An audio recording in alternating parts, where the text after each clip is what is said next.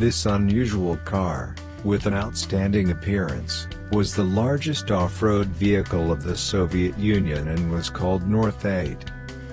It was created in 1953 as a meteorological research vehicle for the Special Order of the Arctic and Antarctic Research Institute in the city of Leningrad. A total of 3 cars were assembled, including a prototype.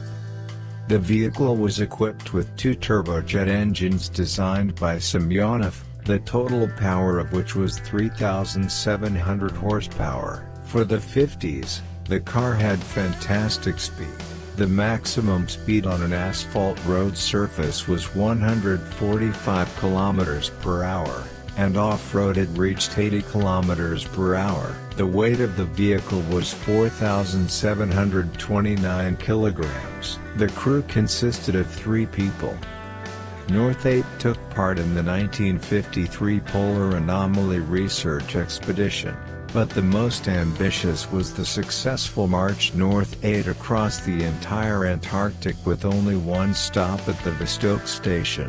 This was an indicator that the car was successfully meeting the assigned tasks and goals. The car is reliable, passable and will not let you down in extreme weather conditions. If you liked this video then like it and subscribe to the channel.